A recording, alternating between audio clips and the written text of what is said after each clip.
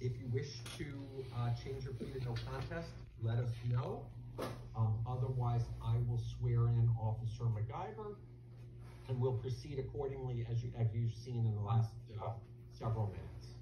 So what would you like to do, Mr. Gephardt?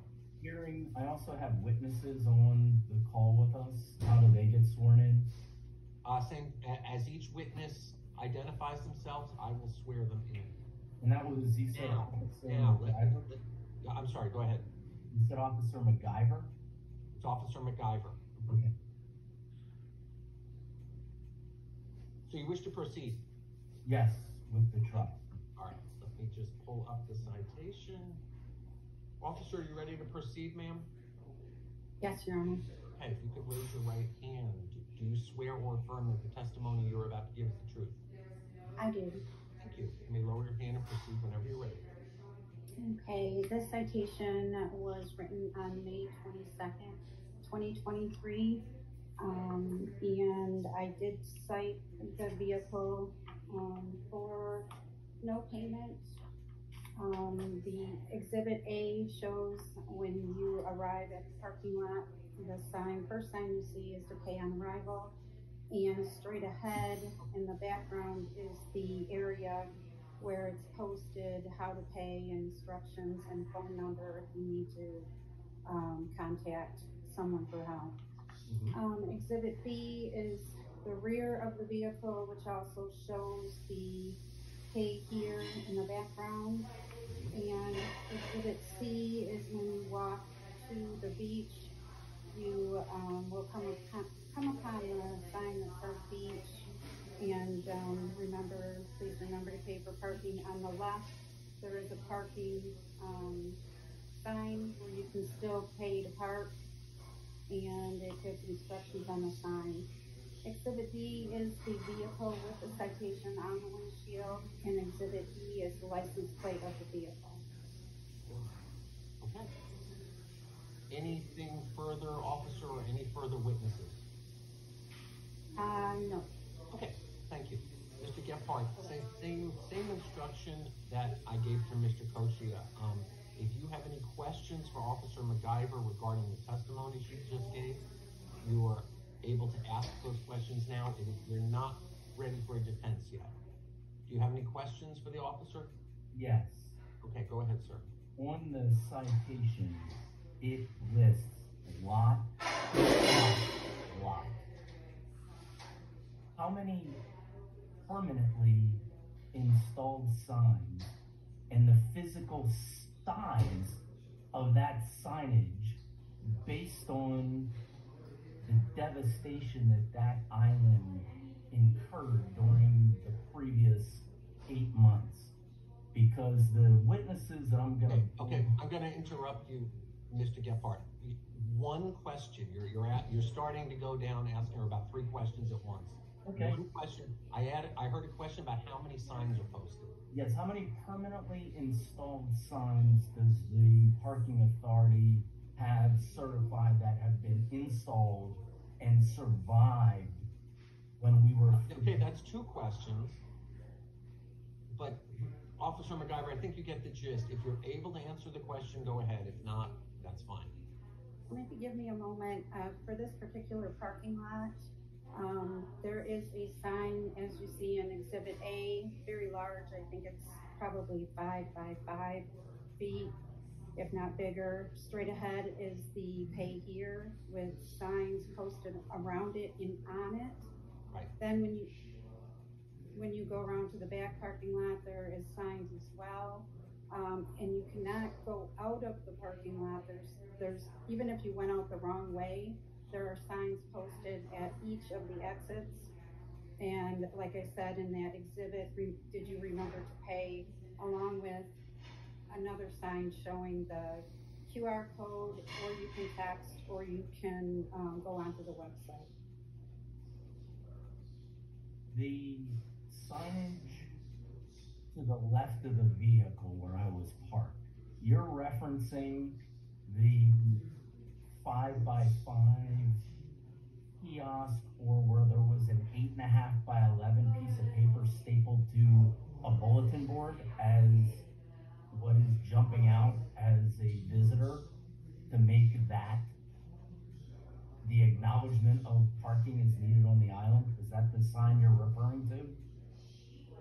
So the sign, when you're looking at the back of your vehicle, that is almost like, I guess to describe like a hut with a roof, which is fairly large, probably at least 8-9 foot. Don't know exactly the size, but that's actually not the big sign. When you come in to pull into the parking lot, that would be the exhibit A. And you can't miss that because that's the only way that you can get into the parking lot. And then when you get past that, you see the pay here station that's straight ahead. Then when you turned your vehicle to the left and parked, you would have to exit the parking lot through either the entry or the exit, and there's signs posted at each of those. And assigned by the bathrooms as well.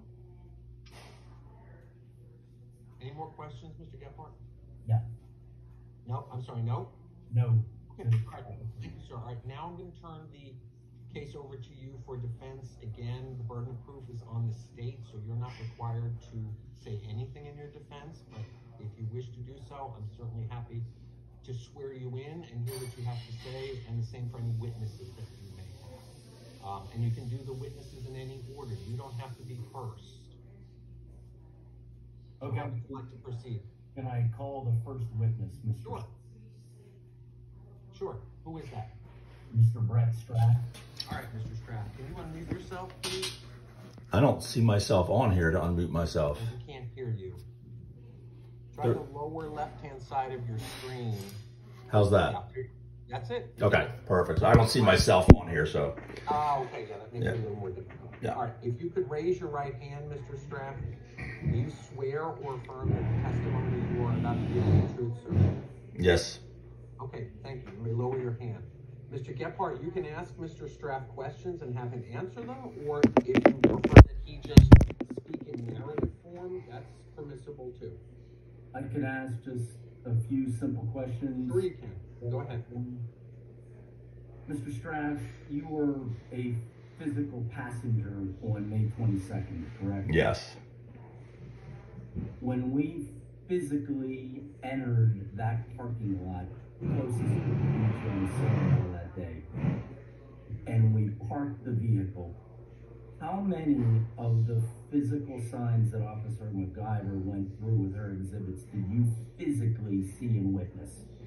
So, Your Honor, I can make this kind of easy. What happened was we basically got out of the car, we took my phone, tried to pay the ticket, it would not go through. We have a screenshot of that. Then we walked to the island. Other people were there and they were perplexed too because they couldn't pay it either. Then we went to where she was saying on the beach, there was another big sign there. We saw the sign, tried to call the number and pay that, and that wouldn't go through either. And we have a screenshot of that too because we figured something like this might happen. So we did try to pay the ticket. We did try to pay the parking, but we just couldn't. There was no, and we have screenshots to prove that we could not pay the ticket. 2 screenshots we have of my phone. Okay. All right, I guess you declined to answer the question, Mr. Gephardt, but that's fine. Anything else you want to ask Mr. Strath? No, other than Mr. Strath, again, when we exited the vehicle and we proceeded to go to where a small group of people assembled, which is what I call the board, you saw only, which is what I also was a small 8.5 by 11 stapled piece of paper. That is correct. That is correct. It was a small piece of paper because I think the island was devastated. It was a small piece of paper. And that piece of paper said text to pay or scan the QR to pay, correct? Correct. So from what Officer MacGyver references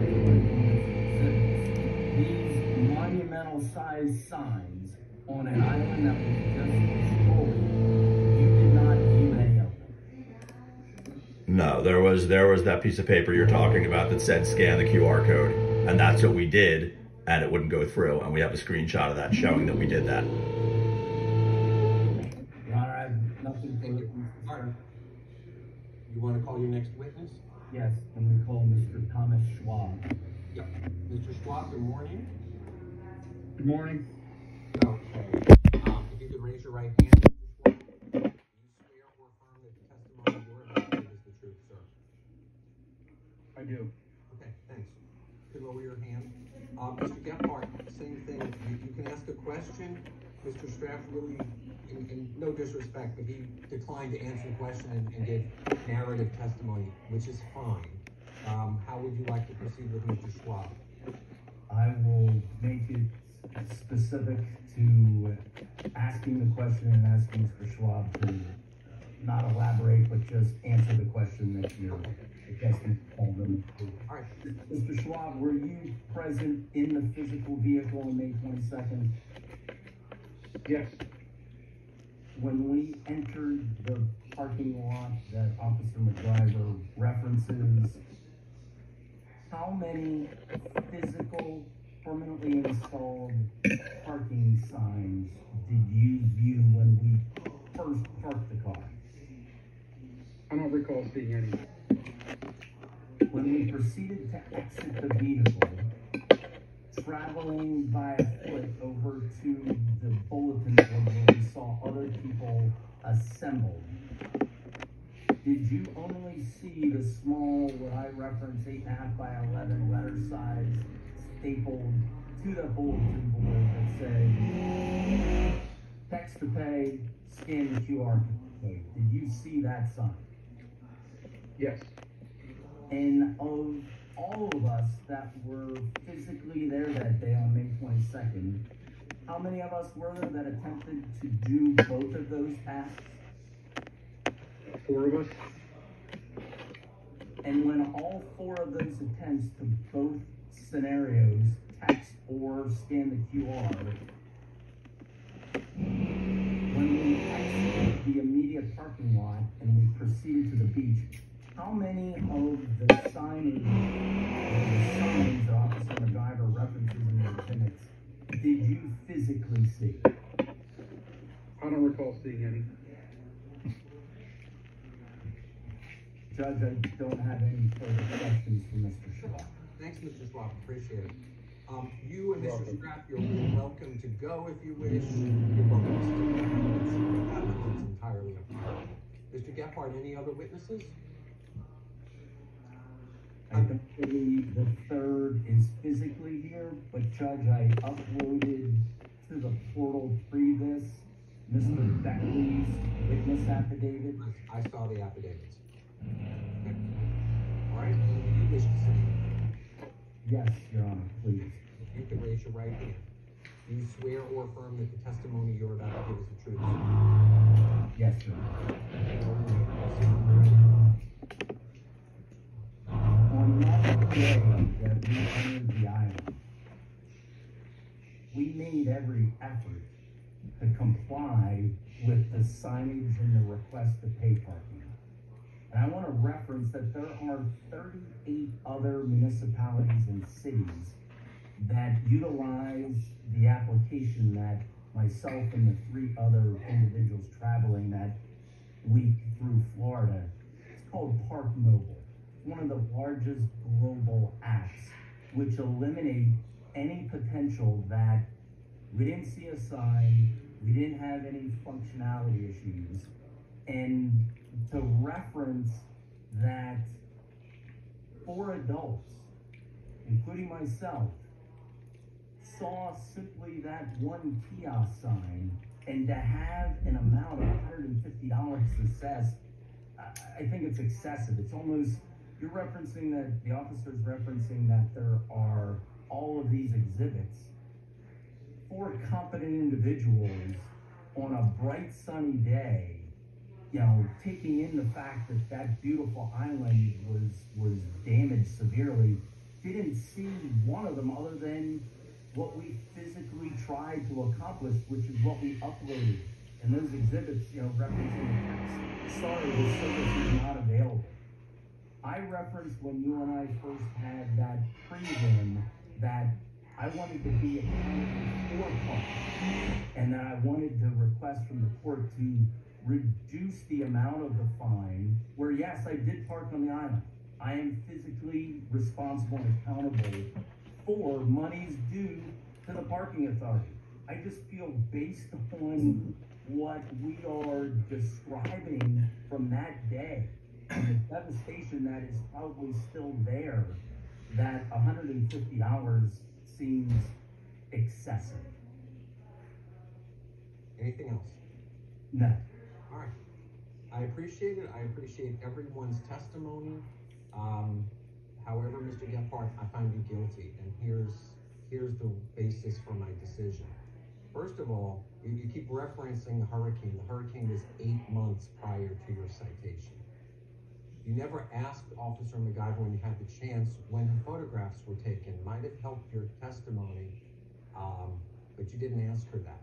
But most importantly, and the thing that frankly, sir, really is the most important evidence is that you were aware you had to pay for the parking. You emphasized the signs, yet somehow you knew you had to go to this website and pay for parking, which you failed to do. No. As I said at the very beginning, not paying for parking is not a defense, sir. So respectfully, I find you guilty. It's a $190 fine. You have 90 days to pay it. You can pay online at reclerk.org. You can mail it